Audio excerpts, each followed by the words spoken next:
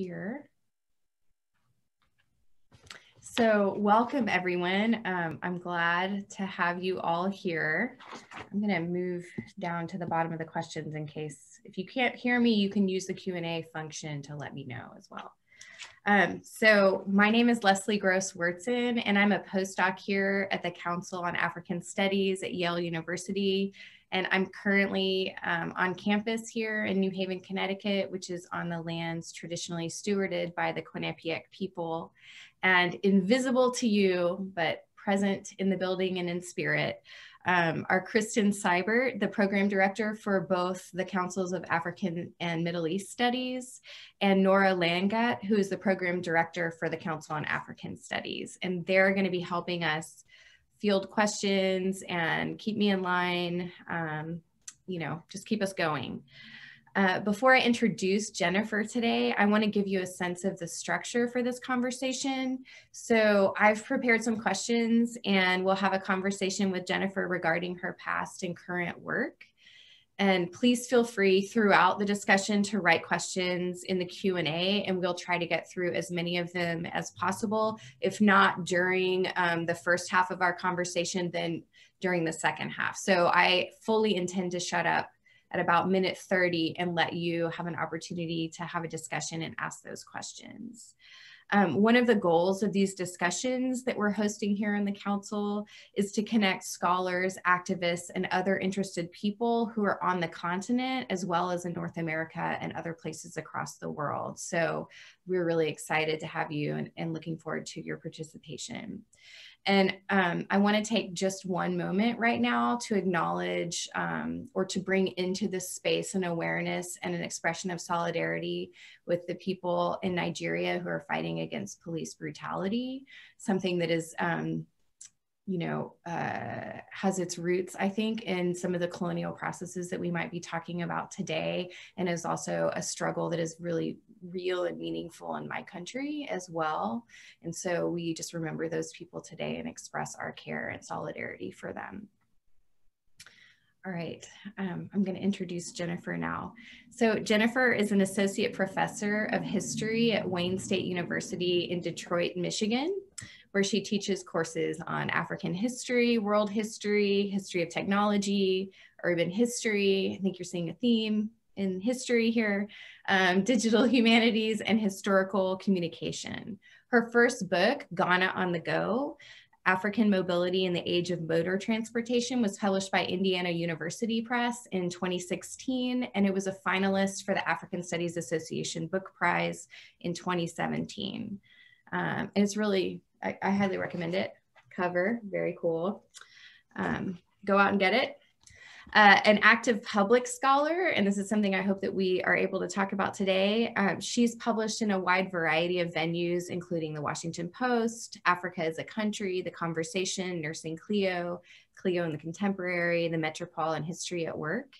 And she's an active on a number of digital platforms, including Instagram, Twitter, and I think you have several blogs going at this point. Is that right? Yeah.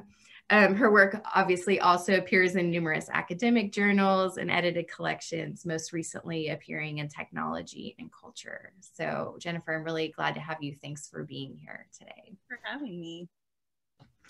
All right, so we'll get started. Your first book, Ghana on the Go, looks at how automobility, this is my interpretation, feel free to correct me, but how automobility shaped Ghana, both socially, culturally, and materially, really from the late 19th century all the way to the present, but you really focused until the 1990s. I really appreciated, as a migration scholar, I really appreciated centering mobility as central to these questions of politics, economics, and economic development, and so on, especially because I think that mobility does occupy such a central role in the lives of Ghanaians and all of us for that matter. And yet it really is something that's overlooked. We think of our getting from point A to point B as something that isn't dead time or things aren't happening in that time. And I really like that you brought, that you showed how the development of Ghana really happens in those spaces, right, between point A and point B. So anyway, I just want to invite you to tell us a little bit more about the book and maybe how you came to this project in the first place. Yeah, I guess I can start with the latter part, and it'll get me to the former. So, you know, I started, and many of you who maybe you're just, I know some of you are PhD research students now. There's friends on the list, so I see you there. And some of you, you know, may well have already gone through this process. You know, you go to the field, you have an idea of what you want to research, and then you realize that it's not possible. So I went to the field wanting to research the kind of public culture of religion in Ghana, which is a thing, but was difficult to research historically. And I was in a history program. I do also have a lot of training in anthropology, and but I ultimately needed to write a history dissertation.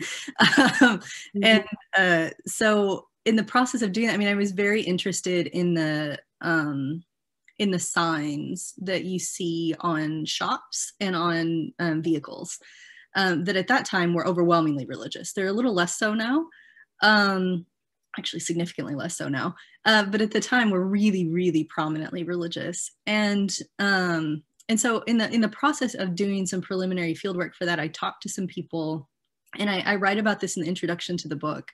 And in particular, I talked to an older driver who worked at the Atomic Junction taxi rank, for those of you who are familiar with Ghana.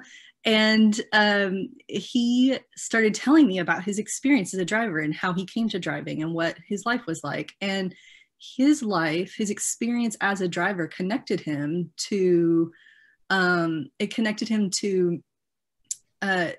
you know, Ghana's Africa Cup of Nations win right after independence, for example. He as a driver, he played on a team and got recognition, and as a result made it to the national team along with his brother. He also, as a driver, participated in escorting you know, prominent leaders from across the continent to the kind of major conference that Kwame Nkrumah held right after independence. And so, you know, it was interesting to think about how this person who in Ghana and for pretty much anybody would be seen as a kind of minor figure in terms of social and political importance, had been so closely connected to things that were crucial to the political and social and cultural and economic life of the nation. And as I looked, very little had ever been written about this. There was a little bit about Trotro slogans, but it was mostly categorizing them. And it didn't really dive a lot deeper than that. And so I went back, I wrote a proposal and I went back to do that research. One of the things that I was particularly interested in was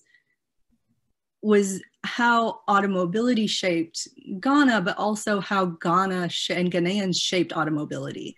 So one of the main arguments of the book, really, it tries to push against narratives of automobility and narratives of technology that assume that technology has inherent meaning, that it carries that meaning with it, social and cultural meaning with it everywhere, and that it's determinate or determinative, that it's that you have no choice, and that people who engage with that technology are appropriating it, or merely appropriating it, or incorporating it into their lives, and adjusting as a result. And what I found was that often wasn't true.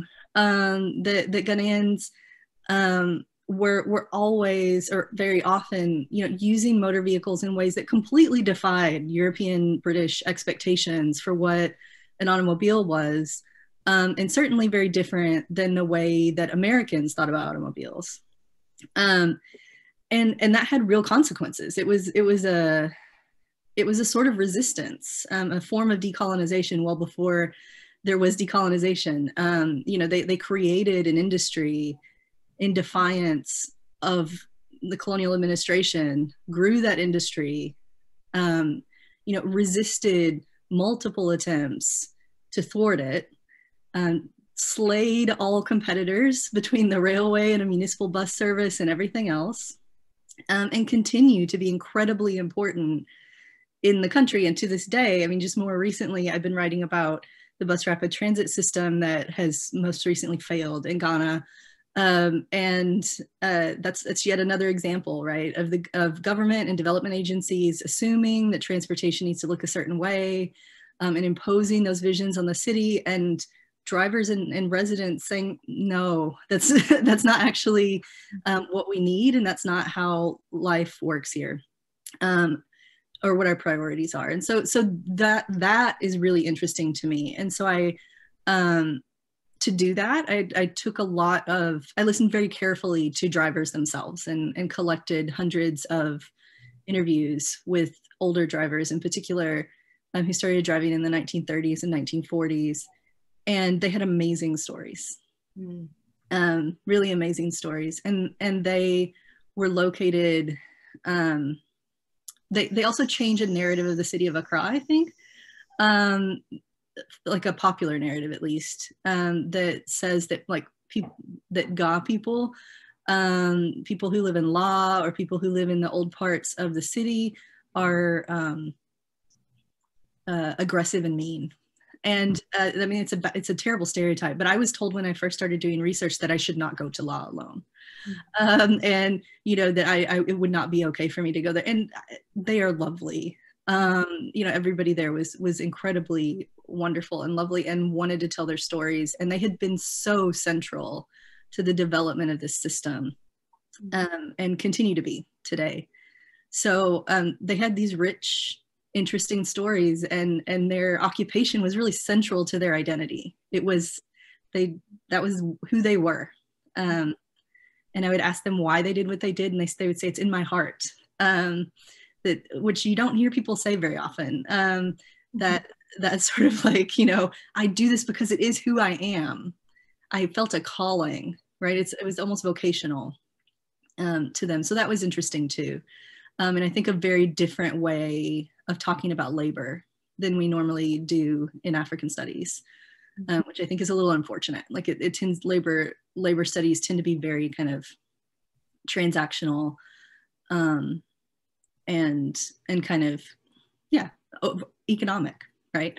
But there's an affective dimension to this that I think is really important, that came out in their interviews, that I really wanted to highlight as well. Yeah, and I think a collective dimension, right? Like there was definitely, I mean, not just the sort of driver apprentice or mate relationship, but these, you know, all of these sort of collective, at one point, I think early on, you know, maybe in the 30s or 40s, you said something like, you know, one trotro might have 25 registered drivers or something like that. And it's just a really different way of imagining what automobility looks like. And I really like, we don't have the visual for us right now, but I really like the way that you split that word up, and you talk about auto/mobility, and thinking really intentionally about autonomy, and how mobility is related or intimately bound up in autonomy, and how that's also that what is that called? That thing. Slash. How that slash is also the site of a lot of contest, like in political struggle of, you know, people wanting to be mobile so they can be autonomous. I thought that was really fascinating. I just wanted to bring up a couple things based on what you said that struck me. One was particularly in the development of automobility in Ghana. One was this idea that you're not doing a comparative of the U.S., but you mentioned it a little bit in the early part of the book, and I kept kind of thinking about that as it went through. And one was this idea that you know, the car in the United States, and sort of Henry Ford's vision, was emblematic of this rise of industrial capitalism, or the zenith maybe of industrial capitalism in the United States, and also consumer culture. But in Ghana, it actually symbolized something totally different. And it wasn't the car, but the trotro that occupied that space. And it has to do with entrepreneurial capitalism. And that distinction, I think, was really fascinating for me, and resonated a lot with how I've understood some of those processes in West and Central Africa. Yeah. Anyway, I thought that was really interesting, and I'll let you respond to that in a second. And then the other thing related to that was how you talked about, so you just said it isn't just about automobility shaping Ghana, but also how Ghanaians shaped automobility. And one of the ways that that came out that was really interesting was in the construction of roads, and who constructed roads and for what purposes and who was held responsible. I thought that that was really fascinating. And I thought maybe you might want to respond to one or both of those things as well. Yeah, absolutely. Definitely, I think automobility and the notion of autonomy and mobility separately were really central to the 20th century liberal project. And I think Americans and the British and other parts of Western Europe were implicated in that or embraced that in various ways. And the automobile was central to it in different ways, a little different for the British than for the Americans, but all the same. And yeah, I think, we make so many assumptions, especially as Americans. We make so many assumptions about what autonomy and mobility mean and how they're connected to technology and how they're connected to the car, and to liberalism and to all sorts of things that are just not true everywhere in the world. And so, yeah, the connection to, or that idea that the trotro and the, certainly entrepreneurial capitalism or entrepreneurial kind of economics, and but also it's very social, right? It was about facilitating community and expanding access to mobility for people who didn't have necessarily the means to own their own car. And it recognized that there were relationships involved in mobility, right? That people didn't move by themselves. They moved in often, right? They almost always moved in collaboration or in partnership with other people. And they didn't want to end that, right? Just because an automobile came didn't mean that suddenly people wanted to cut ties. That stuff was still really important. It shifted, but it didn't completely end, right? So all those things are frameworks that help shape the way that people think about the way that people think about technology, right? The way that they give it meaning and use it. I'm trying to, I just lost your second question though. That's okay, because I just looked at the clock and I'm rigorously giving myself 7 more minutes. So someone asked Jennifer about it during your 30 minutes, but I'm going to move on because there's other things I want to talk about. So so the title, now I don't have it in front of me, but I think you sent us a title that had to do with placemaking and informality in the relationship to colonial power. And so I was wondering if you wanted to talk about that project, maybe connecting it to the previous project. I sense that there's a trajectory there, but I want to make sure that you have a chance to introduce that project as well and give us a chance to hear about that. Yeah, thanks. I'm remembering your other question now, and it helps connect. So I was inspired to do this project in many ways by the kind of politics around infrastructure and road building in Ghana. And the ways that, kind of externally imposed visions, expert visions of what the city should look like often didn't account in any way for local realities or local values. And that people really did respond by creating their own forms of infrastructure, by, the British often assumed when they came into cities like Accra, and European colonial powers in general, and American colonial powers, and as they expanded in the US, assumed when they encountered people and that had kind of spatial understandings that were differed from their own, that they weren't organized at all, that they didn't have infrastructure, that they didn't have technology, that they didn't have any form of planning, and that's not true. And so this new project, which I hope to have a draft of at the end of the year, is about the history of planning, more or less, kind of broadly construed, right? So public health, infrastructure, housing, in the first half of the 20th century in Accra, and really thinking about how regulation became the way that colonial administrations effectively marginalized Africans in order to create space for their own activities in the city and to impose their own visions of what the city and its future would look like. And that, I argue, is the beginning of a process of informalization. So the British aren't necessarily using the word informal economy, right? And this is a relatively modern construction, thanks Keith Hart.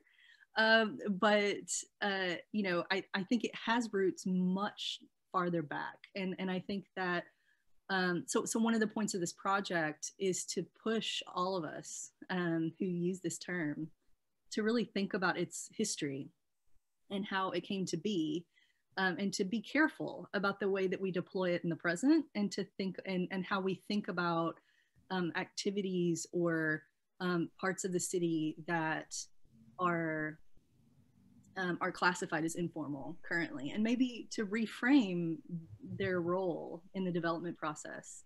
And there's a lot of innovation in those spaces, and that particularly right now, as we're facing increasing precarity and all sorts of things, various kinds of collapse of capitalism and difficulties with building infrastructure, et cetera, that there's a lot that we need to learn that modernism is not helping us with. Right. Yeah. And one I think you showed in your previous book, and probably there's other examples in this project, but it was just the ways in which informality wasn't an absence of the colonial state, but it was an art of government within the colonial state, right? From road gaps, which I understand to be they just like left gaps between connecting roads, they would like break up the road so that people could not, so people had to make their own road. They had to either make their roads from scratch, or they had to fill those gaps or find other ways around. And it really was a process of like governance and resistance to particular, mechanisms of control. And I think that was a really interesting way, or that was a way, I think I'm a geographer, so I think about that in terms of what Ananya Roy has talked about in terms of regulation and permitting. But it was really interesting to think about the material ways that the colonial state tried to interrupt people's right to infrastructure. And the informality was a resistance to that, informality, if you will. Yeah, absolutely. And I think this has such huge implications right now. With the conversation around the Sustainable Development Goals, there's a lot of conversation about informality and a lot of taking seriously, in some ways, more than ever before, informal economy and informal housing, et cetera, et cetera.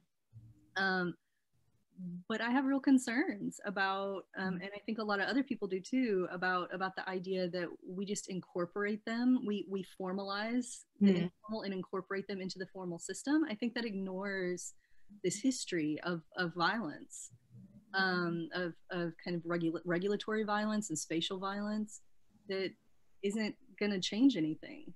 The system itself is profoundly problematic in a way that we're having a conversation in the U.S., right?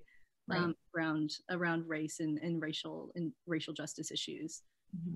It's no different, and I think we just have to be way more careful and really look at the historical roots of that. Amen. So I have 1 minute. I'm going to ask the question, and then at the same time I'm going to invite you attendees to please ask questions or follow up. Something that I am not going to be able to ask about is Jennifer's digital humanities sort of engagement and the way she engages with publics both in Ghana and elsewhere. But I guess this question, the last question I want to ask, does get to this, and this is like kind of a big question. You can take it how you want. So one of the reasons I was excited to talk to you today is because I feel like you have a thoughtful perspective on what it means to be a non-African Africanist, and also the ways that research needs to be engaged in the continent. I heard you talk about, not just bringing the research home to local community, but there has to be something more than that. And in general, you describe yourself as an activist public scholar. So I was wondering if maybe you wanted to talk about that and what that really looks like for you. Yeah, I think I think doing Doing African studies work to me has never been about trying to own the continent in any way.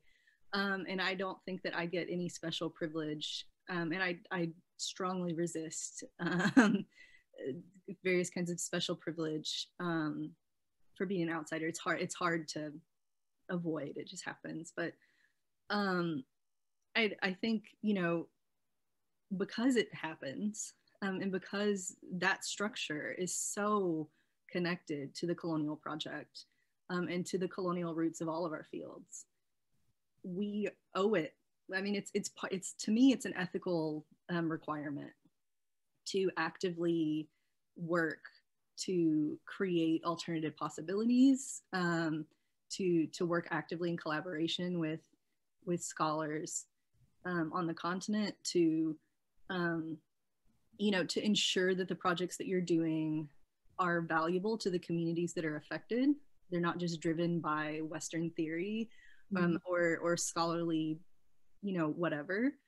So, you know, my book wasn't a book that was written to try to win awards. It was a book that was important to the people, and its shape and its structure and its content was something that was important to the people that I spoke to. I think several of my collaborators are in the participants list today. Thank you guys for being here.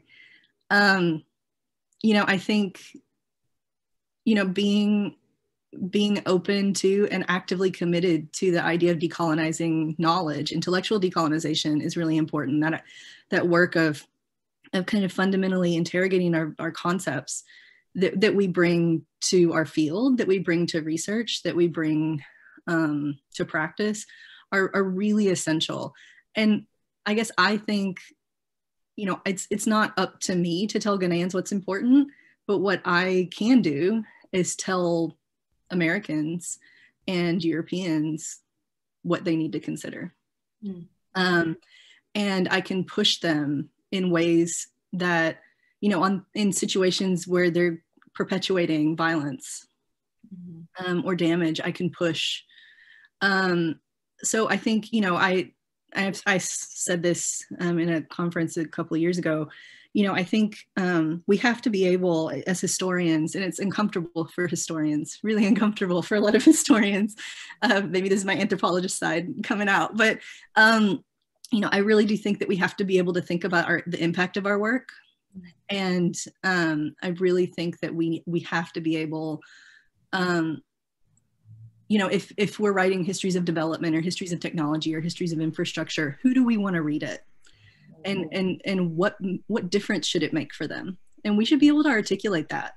If we don't understand the histories of those fields and how they practice in the present, then we're probably missing something, for starters, in our own analysis. But I think we're also missing a really important opportunity to check our own people and to do important work that intervenes. And so, you know, most recently I've done a takeover of the Architects Project Instagram site and explained a lot of this new work there, and had a lot of architects following along, which was great. You know, I think I write with and collaborate with engineers and urban planners. You know, we do collaborative and interdisciplinary work thinking about, you know, alternative planning education and other sorts of things, right? And try to bring what that looks like, alternative planning education, because I think that's really interesting. Yeah, we're working on it. We're working on a model.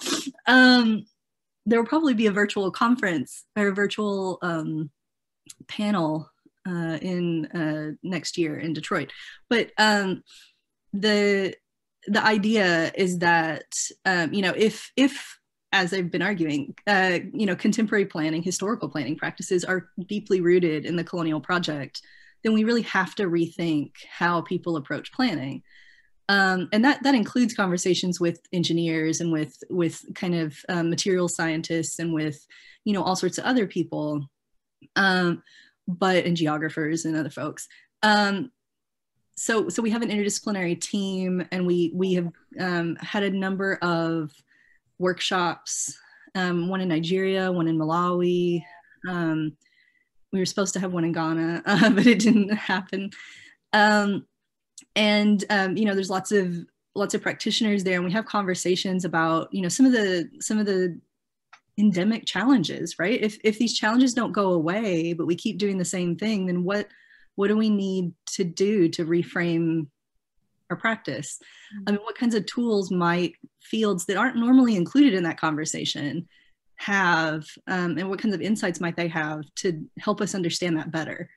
I'm a big advocate for rigorous interdisciplinarity and interdisciplinary collaboration, and particularly across STEM and non-STEM fields, and really strongly encourage people who work in any of these kinds of areas to reach out to folks in those areas. They're really interested, right? Engineers are actually super interested in this.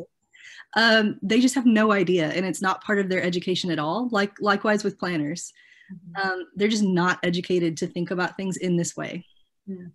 And so, we're creating an alternative curriculum. We're still trying to work out what that looks like. It's a bit critical planning, but it's a lot of stuff outside of planning altogether. So ethnographic work, teaching planners how to do ethnography, and history. The history matters too. I think that's really key.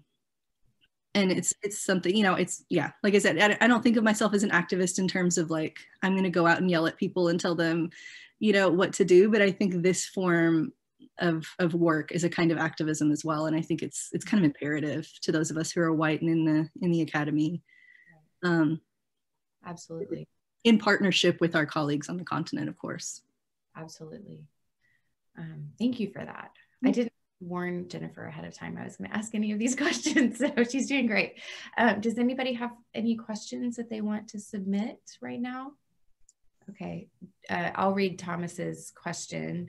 So he says, Accra has been sprawling considerably over the past 30 years, partly due to wealthier people moving to larger plots of land on the edge of the city, as is happening globally, and especially in COVID. Like right now, it's crazy, at least in my part of the world.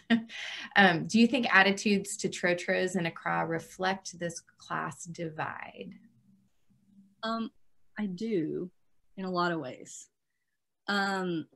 I think actually Kukwa, who's here or was here at least, I'm not looking at the participant list right now, but we were having a conversation on Twitter this morning about how people who have private cars and have air-conditioned private cars in particular, and air-conditioned homes, and can afford to go to elite cafes, really live in a world separate from the world of everything else. And yeah, absolutely. Like, if you're commuting from, like at this point, people in Accra are living all the way out, like, my God, like they're living in Insawan, they're living like places that were never considered part of Accra. It was like a giant hike to get there. So a lot of people who move there absolutely do have private cars, and they absolutely do use their kind of private car privilege to critique trotros. That's a bigger problem that existed before the sprawl necessarily. So I'll say that in the lead up to the bus rapid transit plan, and in every single plan for something like this before it, because there's been many that have failed for the same reasons. And in all of them, there's been this kind of inherent assumption that private car ownership is the best thing, and should be privileged. And there's an assumption that trotros and taxis are bad and are the problem. What's interesting, the danger around that, right? Like that they're causing a lot of accidents and things like that. Yeah, and to some degree, it's the way they pick up and drop off people. it's also people, you know, driving a bit aggressively. But, you know, it's interesting because if you actually look at the statistics, in Accra today, 85% of the city's mobile residents travel in trotros, which account for only 15% of road traffic. Wow. So if you want to talk about traffic congestion, right, I don't think that trotros are probably, you know, your biggest target. I think you probably are going to want to try to convince more people to, you know, give up their private cars. The big challenge with that is that they're probably not going to. That there's this value attached to private car ownership because of this kind of American, kind of Western value, but also just there's also a Ghanaian value to some degree in some parts of Ghana that, you know, and frankly, I mean, it is nicer, right? It's like to be able to ride around in air conditioning, fair enough. If, you know, as soon as I could afford it, I started to do it too. But, you know, I think it's, you know, building a bus system that is air conditioned is not going to get people to give up their car. Right. Instead, it's just going to marginalize, again, trotro drivers that do actually provide an essential service for people. I think what's also important about the sprawl is that a lot of people who are moving outside of the city, so there are those elite developments, but there's also a lot of people who live outside the city because they cannot afford land inside the city. They can't afford property, they can't afford rent. The housing is very, very expensive. It's increased dramatically over the last 10 or 15 years. And so, you know, a lot of people that I know who have a car, you know, say, I can't afford to drive my car in all the way from where I live to Accra because it uses too much petrol. So I have to leave it at home and I take a trotro. Okay. And so it's not necessarily classed. I mean, it is and it isn't. Right. That's interesting. Please feel free to submit more questions. I'll have a follow-up to that. What do trotro drivers want? Or like how would they articulate the sort of service provision or support from the government that might resolve some of the traffic issues and, you know, those sorts of things today? Yeah, so we've actually been working with them for several years to come up with some alternative plans for support of the trotro sector that would be that would address some of the most prominent passenger complaints, which are largely superficial, to be honest. It's like they're crowded, the vehicles aren't in good condition, you know, the mates smell, they're uneducated, like these sorts of things. So the drivers actually, I mean, they don't like it either, right? They don't like those passenger complaints. They wish that they didn't have to, you know, operate under these conditions in many cases. There's always exceptions to that, of course, but you know, so many of them have really great, thoughtful ideas about how to rebuild their lorry parks, for example, to provide services, or the kinds of support that they would need from government in order to maintain their vehicles, or you know, I mean, like at present they get no support. And since the 1960s and 1970s, they've been explicitly criminalized, right? Increasingly, as my book argues. So it's, yeah, I mean, it's been a long, slow decline. It wasn't always like this, right? These were all, these used to be in the 30s and 40s and 50s and 60s. These were people who were highly respected in their communities. And economically mobile jobs, right? Like, yeah, they were cool. They were, you know, they had money. Women loved them, as many of the popular songs of the era say. You know, they were highly respected, and it's a shame, I think, that that there's this kind of dismissal. But we're making some efforts. So this is from Malika, who has a caveat that I don't think is necessary. Malika, it's she missed a little bit from connectivity. So she said, I have a question about what you said earlier about the trotro industry as a sort of resistance to how automobiles were intended and the power they yield to squash competitors like the rapid bus transit. As an Accra resident and trotro user, I wonder how much you consider the reliance on and dominance of trotros as the result of state failure, since trotros are not the most convenient or most comfortable transport means. Yeah, no, I think it's a really important question, Malika, and you know, you're right. The trotros are the result of state failure, but I also think that it's important to consider that maybe those drivers developed a system that really does work in certain ways for people in a way that a bus system wouldn't. So I think there's reasons why when a bus system is introduced that it's not popular. You know, that it ends up failing, people won't take it. They're slow, right? More people are on them, so they have to stop more often. You know, even the bus rapid transit system, it was impossible. They actually ended up not being able to construct a bus rapid transit system because they couldn't create distinct lanes, which is necessary for a BRT system by definition. So instead, it's a quality bus system. And that's because of the width of the roads and how closely to the roads people have built over the years. I mean, that's really hard to address, right? It would take enormous amounts of money. You know, but I do think there's something about also the kind of social dynamics and the way that people move in the city. So I've just been really interested in thinking about the responses that people give to surveys about how they feel about trotros. And when you read past the comfort issues, which are significant, right? I've cut myself many times and sweated and, you know, had dust in my face and probably took several years off my life from inhaling exhaust. So I don't minimize that at all. There's definitely things that need to be addressed.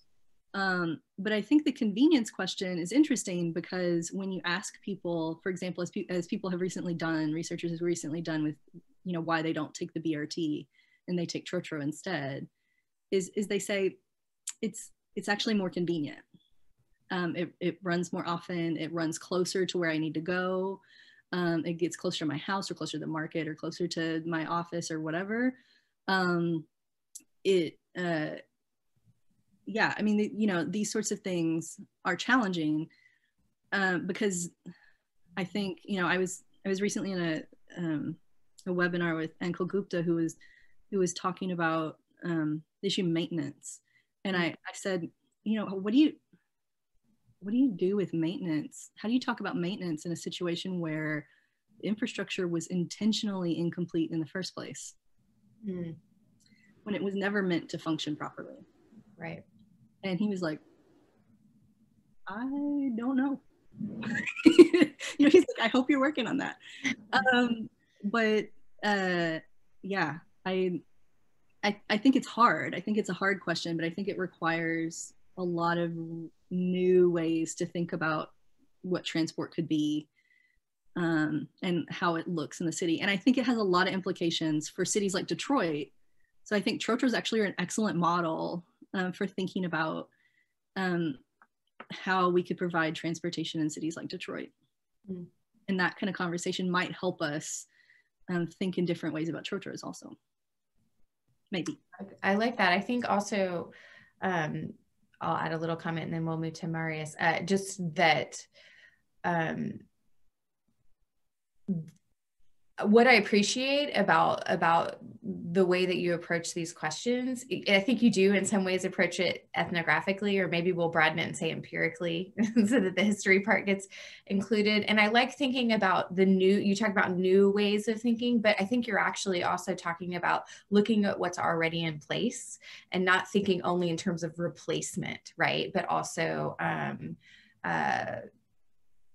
you know, appreciating and looking at the particular historic, social, other contextual relations that are already in place, and how can those be drawn on and learned from, and all of those things. So I think that seems like a really important lesson for planners and other people, well, for all of us, right? Yeah. When I made a shout out to some really thoughtful, amazing young Ghanaians who've been doing this work and opening businesses and doing projects. So I work in collaboration with Nano Sekwejo on this Trotro Life, which is an Instagram embedded art project. Rethinking, kind of reshaping the way that we talk about and think about Trotros and trying to add some context and perspective. A lot of the business owners, I've been really inspired personally by looking at the ways that they have kind of taken up local products and re-envisioned them in new ways.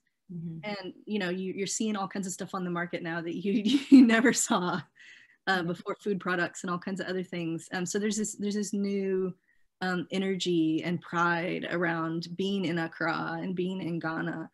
Ghanaians have always been very proud, but it's being articulated differently, I think.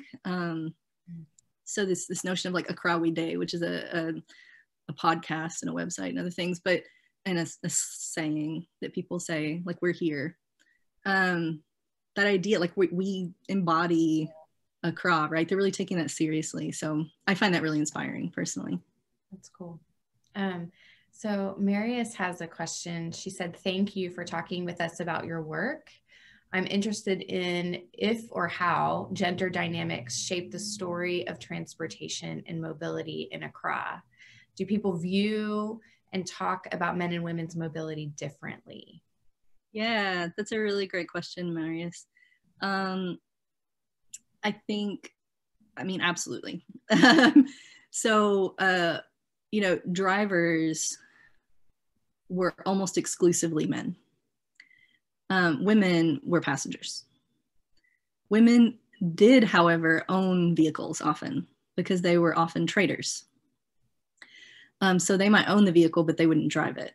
There's a few exceptions to that, but by and large. And so what was interesting, right, is that I would ask people, I would ask drivers, I would try to get at this question of gender. They didn't bring it up very much. I think just because it was so taken for granted that that driving was gendered male, that it didn't kind of figure very prominently in their understanding of masculinity or whatever, at least not the way they talk to me. Maybe if somebody else went and talked to them, they'd get a different answer. But I think, what was interesting, I would kind of push, right? And I would say, but, driving is like, women carry very heavy loads on their head over very long distances. That's very difficult work, and they do farm labor and they do other things. Why can't they drive? Because they would always say that driving is hard, right? You had to be tough. And they were like, no, it's not possible. And, I think, I think there's probably multiple reasons for that, but some of it is about the relationship between traders and the people that transported their goods. That's a bit more historical and not directly connected to transport. But I mean, you see it with people who drive their own cars as well. So today, people will talk about women who drive private cars as being terrible drivers, like overwhelmingly. They say, people talk about it all the time. And generally the conversation is about women who are traders being mobile, and there's not a lot of other conversation, or women who are going back and forth to the market. So the primary form of mobility is women interacting with the market. The men, there's a much broader set of things. So they would talk about, entertainment, and they would talk about going to work, and they would talk about, traveling, outside of the city, and they would, various things. But the women that I talked to pretty exclusively, and the men that talked about female passengers, pretty exclusively talked about traders or people going to the market. So that's really interesting, right? But the other thing and again, this goes to gender stereotypes, so I don't want to reify anything or make people think that I think this is true. But the thing that people would say over and over again, male drivers would say over and over again, is that women were not, didn't have the sort of constitution to deal with passengers. They got angry too easily, and could insult people. And that to be a driver, you had to be patient, and you had to know how to work with others, and you had to be able to kind of suck it up if somebody was being terrible to you. And they did not think that women did that. You know, again, I think that's very much a gender stereotype and is probably profoundly unfair. But you know, it very much shaped the way that people thought about it. And it's only really now that we're seeing more female trotro drivers in the sector. And it's still a small number. And historically, I think what's interesting is that these roads in the first place, because of the refusal of the state, the colonial state, to develop them, they actually followed women head carrier paths, right? So in a lot of ways, women shaped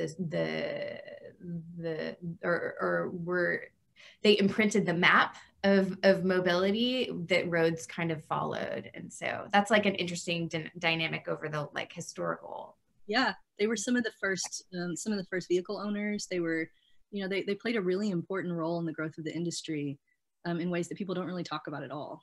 Yeah. Yeah. That's great. I think we have time for one more question. And I'll just give someone 30 seconds to type one up, or otherwise I'll ask one myself.